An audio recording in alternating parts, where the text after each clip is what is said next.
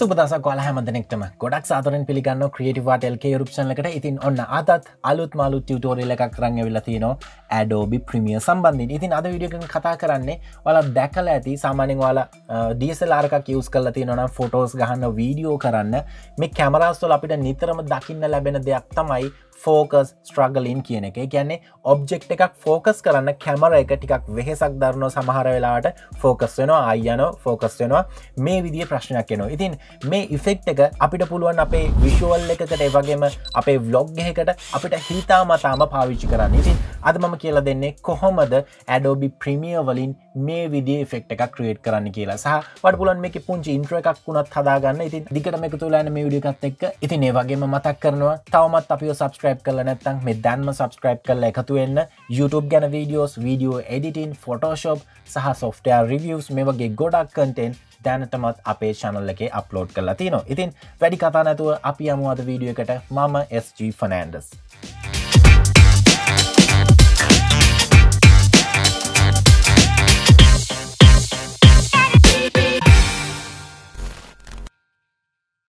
ඉතින් සුපුරුදු පරිදි Adobe Premiere software එක open කරගෙන තිනවා. Premiere ගැන තවම කිසි දෙයක් හරියට දන්නේ නැත්නම් ඔයාලට පුළුවන් Adobe Premiere ගැන මම කරලා තියෙන video series එක මුලින් ඉඳලා follow කරන්න. interface එකේ ඉඳලා ගොඩක් topics මම කතා කරලා තියෙනවා. ඉතින් මම use කරන්නේ Premiere 2020 version එක. මේකට 2020 version එකම අවශ්‍ය නැහැ. ඔයාලට ඕන version එකකින් මේක කරගන්න පුළුවන්. ඉතින් මම මෙතන sound clip එකක් use කරනවා. මෙන්න මේ sound clip එක මම ඔයාලට අහන්න දෙන්න. මේ sound clip එක focus struggling කරන sound clip එකක්. ඒ වගේම තමයි මේ sound clip එක සහ මේ video clip එක මම ඔයාලට download කරගන්න description area එකේ link එක දානවා. ඔයාලට පුළුවන් මේ clips එක download කරලා මේ effect එක අත්හදා බලන්න. හරි, මුලින්ම මම කරන්නේ මගේ video එක මගේ timeline එකට ගෙනල්ලා ඇදලා අතරිනවා මේ විදියට. සහ ඊට පස්සේ මම video එක ටිකක් zoom කරගන්නවා. ඊට පස්සේ මම කරන්නේ video එකේ මේ විදියට thumbnail එක ටිකක් විශාල කරගන්නවා. මේ හැම දෙයක් ගැන මම කියලා දීලා තියෙනවා Adobe Premiere මුල් episodes වලදී. ඉතින් ඒක නිසා මම වැඩි in detail කතා කරන්න යන්නේ නැහැ කරන හැම දෙයක් ගැනම. මොකද එතකොට tutorial එක ගොඩක් දිග වෙන නිසා. හරි, ඊට පස්සේ මම කරන්නේ මගේ sound track එකත් මේ විදිහට අදගෙන ඇවිල්ලා මගේ timeline එකට අතාරිනවා. මම sound track එක මේ විදිහට විශාල කරගන්නවා. මොකද sound track එකේ මට waveform එක අනිවාර්යෙන්ම බලා ගන්න ඕන. ඒක නිසා මම මේ විදිහට ටිකක් විශාල කරගන්නවා timeline එකත්. සහ මගේ වීඩියෝ ක්ලිප් එක මෙතනින් එහාට මට අවශ්‍ය නැහැ. ඒක නිසා මම කරන්නේ මෙන්න මේ ටික erase කරගන්නවා. ඒකට වට කරන්න තියෙන control K press කරලා cut කරගන්න. ඊට පස්සේ මේ විදිහට අවශ්‍ය ක්ලිප් එක select කරලා මේ විදිහට delete කරන්න. හරි, මේ විදිහට මම හදාගත්තා. නැවතත් අපි බලමු play කරලා. හරි, ඊට පස්සේ මම මුලින්ම කරන්නේ මගේ මේ sound effect එකේ gain එක ටිකක් වැඩි කරගන්නවා. ඒ කියන්නේ මේක ටිකක් ඇහෙනව මදි වගේ මම තව ටිකක් මේකේ gain එක up කරලා තව ටිකක් මේක ඇහෙන එක වැඩි කරගන්නවා. ඒකට මම කරන්නේ මුලින්ම sound track එක right click කරනවා. right click කරලා මෙතන audio gain කියලා තියෙනවා. ඒක මම 6ක් විතර දෙනවා. 6ක් විතර දීලා okay කරගන්නවා. ඊට පස්සේ අපි වමු ටිකක් play කරලා. හරි, ඊට පස්සේ focus struggling එකේදී වෙන ප්‍රධානම දෙයක් තමයි අපේ frame එක blur වෙන එක. නැත්නම් අපේ object එක blur වෙන එක. ඉතින් මට අවශ්‍යයි මේ video clip එකට blur effect එකක් add කරගන්න. ඒකට මම කරන්නේ effect වලට යනවා. මෙතනින් effect වලට යනවා. effect window එක වගේ panel එකේ නැත්නම් interface එකේ නැත්නම් ඔයාලට කරන්න තියෙන්නේ window වලට යන්න. window වලට ගිහිල්ලා මෙතන effect කියන එක select කරන්න. එතකොට මේ panel එක ඔයාලට බලා ගන්න පුළුවන්. මම මෙතන blur කියලා type කරනවා.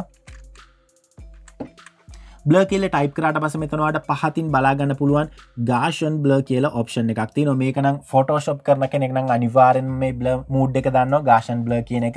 ඊට පස්සේ මම කරන්නේ මේ Gaussian blur එක ඇදගෙන ඇවිල්ලා මගේ video clip එකට අතාරිනවා. right.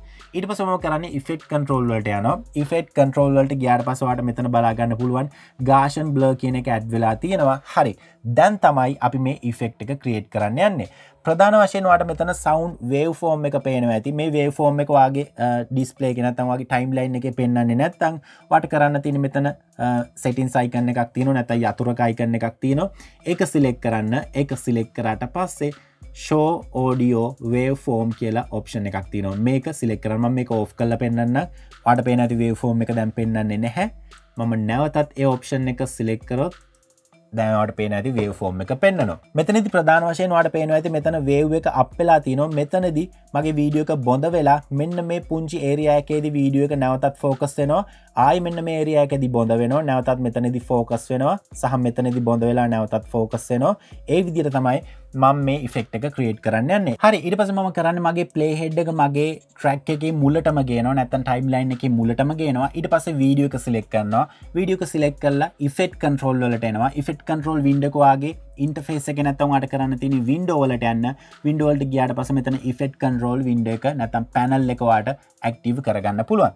හරි මේ විදිහට මම වීඩියෝ එක සිලෙක්ට් කරනවා. සිලෙක්ට් කරාට පස්සේ ඔයාලට මෙතන පේනවා ඇති අපි ඇඩ් කරපු ගාෂන් බ්ලර් එක තියෙනවා. සහ මෙතන බ්ලරිනස් කියලා ඔප්ෂන් එකක් තියෙනවා. මේක ඉස්සරහා තියෙන ස්ටොප් වොච් මාක් එක මම එකපාරක් සිලෙක්ට් කරනවා. ඉතින් මේ ඇඩ් කරන්න යන්නේ key frames වලින් තමයි අපි මේ වැඩේ කරගන්න යන්නේ. ඉතින් key frame කියන subject එක ඔයා දන්නේ නැත්නම් Premiere tutorials මුලින් ඉඳලා බලන්න පටන් ගන්න මම කරලා තියෙන. එතකොට ඔයාලට keyframes කියන්නේ මොනවාද සහ දැනටමත් මම keyframes වලින් වැඩ කරපු episodes ගොඩක් කරලා තියෙනවා.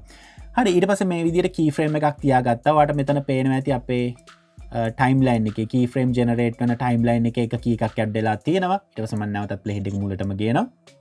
හරි ඊට පස්සේ මම නැවත ටයිම්ලයින් එකට එනවා. ඔයාලට පේනවා ඇති මෙන්න මෙතනින් තමයි අපේ වේව් ෆෝම් එක අප් වෙන්න පටන් ගන්නෙ. මම මෙතනට ප්ලේ හෙඩ් එක ගේනවා. ප්ලේ හෙඩ් එක ගෙනල්ලා මෙතනදී බ්ලර් එක වැඩි වෙන්න පටන් ගන්නවා. ඒ කියන්නේ බ්ලර් එක ස්ටාර්ට් වෙන්න පටන් ගන්න ඕන. ඒක නිසා මම කරන්නේ මෙතන බ්ලරිනස් අගය 80ක් විතර දෙනවා. 80ක් විතර දීලා ඔයාලට මෙතන පේනවා ඇති repeat h pixel කියන එක මේක ඇක්ටිව් කරගන්න. හරි ඊට පස්සේ බ්ලර් එක මෙතනින් සම්පූර්ණයෙන් පටන් ගන්නවා. ඊට පස්සේ මට මෙන්න මෙතනදී බ්ලර් එක ඉවර වෙන්න ඕන. ඒකට මම නැවතත් කරන්නේ මෙතන බ්ලරිනස් එක මම දෙනවා 10ක් විතර. මොකද හරියටම ફોකස් වෙන්නේ නැහැ. 10ක් විතර දෙනවා. නෑ 20ක් විතර දෙන්න. මෙතන ඔයාලට කැමති අගයක් දෙන්න පුළුවන්. ඔයා කරන ක්‍රියේෂන් එක ඔයාලට සම්පූර්ණයෙන්ම අයිති තියෙනවා. අපි බලමු ප්ලේ කරලා.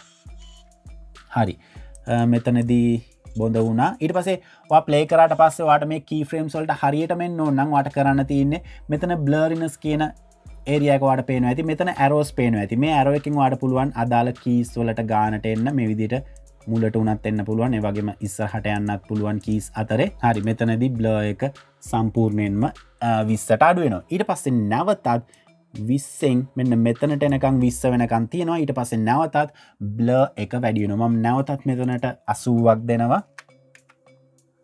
හරි ඊට පස්සේ නැවතත් ප්ලේ හෙඩ් එක මෙතනට ගේනවා. ගෙනල්ලා මෙතනට ගෙනල්ලා නැවතත් මෙතන අපි 30ක් දෙමු. හරි ඊට පස්සේ නැවතත් මෙතනට එනවා. මම තව ටිකක් zoom කරගන්න ටයිම්ලයින් එක අපුරිම zoom කරගෙන තියෙන්නේ. මෙතනින් එහාට zoom කරන්න නම් මොකක් හරි දාලා අදින්න වෙනවා. හරි මෙතනට ගෙනල්ලා නැවතත් මම blur එක වැඩි කරනවා 50ට විතර. මොකද ඔයාලට පේනවා ඇති මෙතන waveform එක මෙන්න මේවට වඩා කෙටි. ඒක නිසා මම එතන 50ක් ඇඩ් කරනවා. ඊට පස්සේ නැවතත් ඒ waveform එක end වෙන තැනට යනවා. end වෙන තැනට ඇවිල්ලා හරි මෙතනදී මම 6ක් විතර ඇඩ් කරනවා.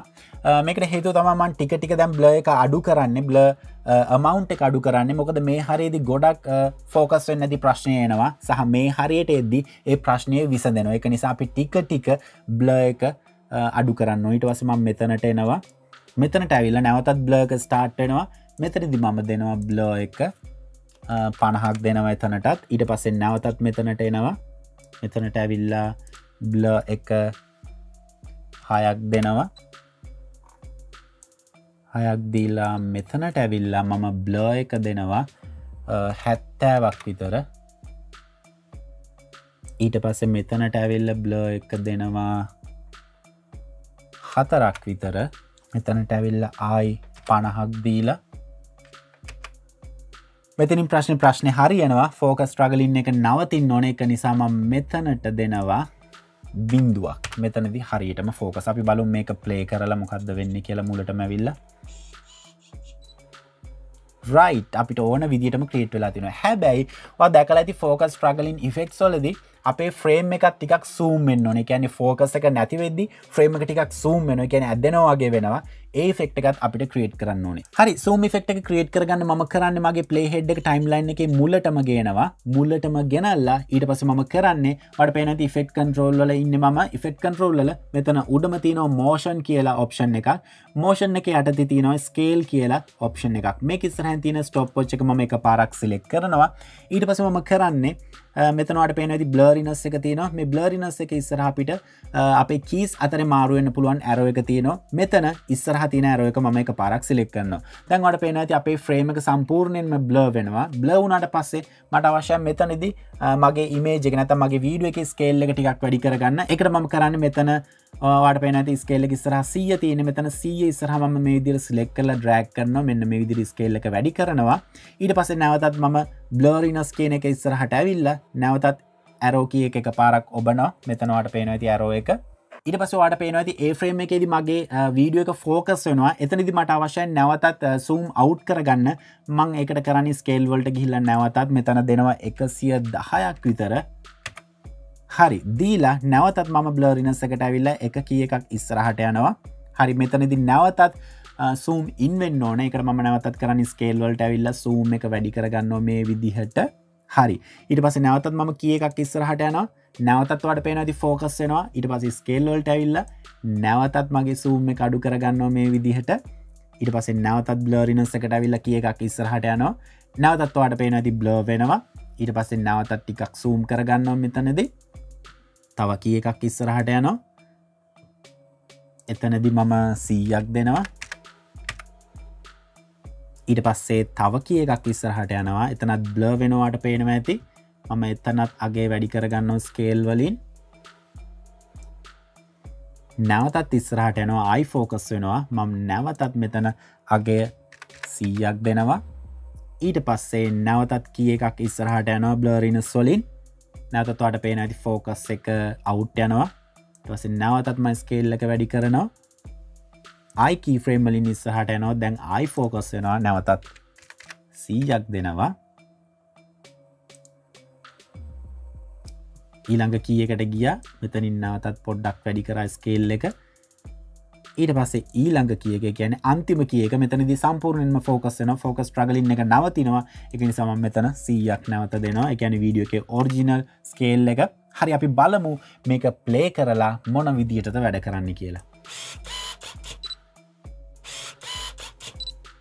ඉතින් මේ විදිහට තමයි focus struggling effect එක create කරන්නේ. ඉතින් ඔයාලට පුළුවන් මේ effect එක ඔයාගේ intro එකකට, ඔයාගේ music video එකකට නැත්නම් vlog එකකට මේ ඕනම දෙයකට use කරන්න.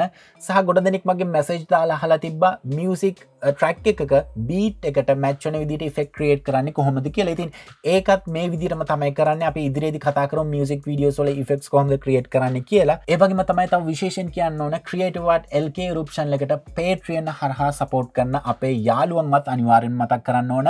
සහන් ලක්ෂිත මට support කරන ඒ වගේම ප්‍රවිදු ෆර්නෑන්ඩෝ, සෙනරත් බණ්ඩාර, ඒ වගේම විකුම් ලක්ෂාන් සහ අස්සජී ස්වාමින් වහන්සේත් මට මේ වැඩේට support කරනවා Patreon එක හරහා එකතු වෙලා. ඉතින් ගොඩක් ස්තුතියි ඔයාලට Patreon එකෙන් මාත් එක්ක join වුණාට. ඉතින් ඔයාලට ආරාධනා කරනවා Patreon හරහා CREATIVEARTLK YouTube channel එකට support කරන්න ආසයි නම් join වෙන්න. patreon.com/creativeartlk කියන site එකට visit කරන්න.